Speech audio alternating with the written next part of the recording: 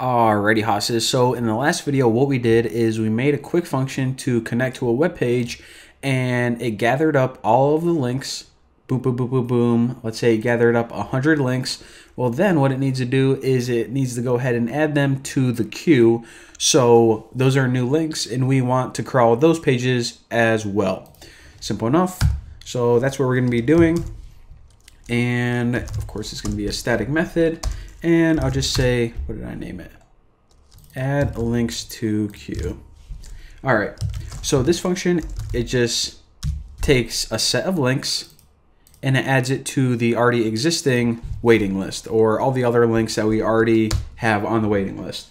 So we can just go ahead and loop through the set. So I'll say for each URL in that link set that we just passed in, all those links that we just gathered from that web page, and instead of just plopping them all in there, we first need to check a couple things. First, we need to make sure that they aren't already in the waiting list, because if they already are in there, then we don't want to add them again. Another thing that we need to do is we need to make sure they aren't in the crawled list, because that would mean that we already crawled that site, so there's no use crawling it again. So I'll say if URL in spider.queue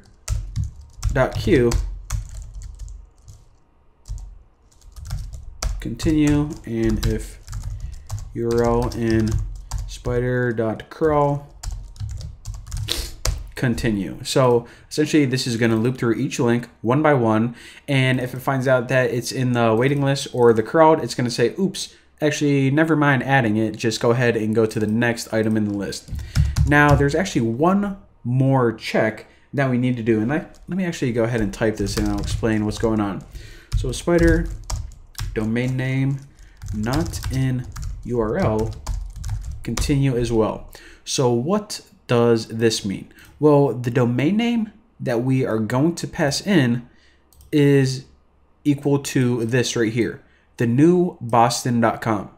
Why do we care about that? Well, whenever I ran this program, this is embarrassing, but whenever I ran this program for the first time, I wanted to see if it would crawl all the pages on my site. So I left it running, and then I went off to hang out with my friends, and I came back and it crawled like a few million pages. I'm like, what happened? And it turned out once it got to someone's profile, what it did is it found these links as well: YouTube, Facebook, Twitter. So then it added those to the waiting list, and from there it tried to crawl YouTube and Facebook and essentially the entire internet. So I did, even though that this was a pretty fast multi-threaded program, I don't think that I can make one that efficient, at least that runs on my computer that I'm sitting at right now.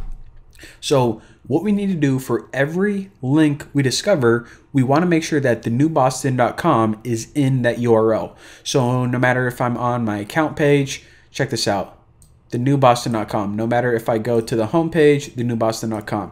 If I go to the videos pages, the newboston.com. So as long as this is in the URL, that means that this URL must belong to my site. Pretty sweet. So that's what that does, essentially saying, hey, don't crawl the entire internet, just crawl our site right there. So if it passes all of those tests, then what we can do is we can just add that link to the waiting list. So add URL. Boom, roasted. Now the last thing we need to do is only like 2 lines of code, static method, and that is once you pretty much did everything you need to do, you just need to update those files. And all this function is going to do is, how we've been working with these sets, it's just going to say, hey, save that data to a file. So, I already explained like 100 times why we're doing that. So def, what did I name it? Update files.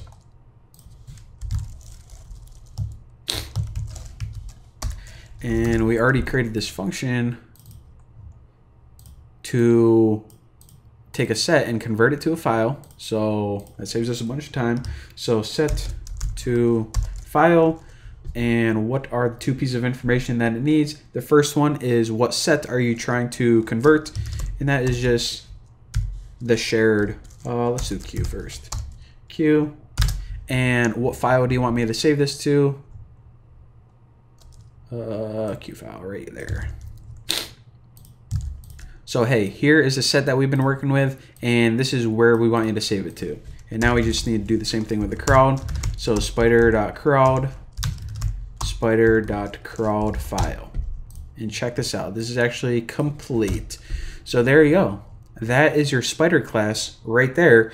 And man, look how beautiful that is. Probably 1,000 bugs on it, but nah, I think we did good. So yeah, I guess I'll see you guys in the next video.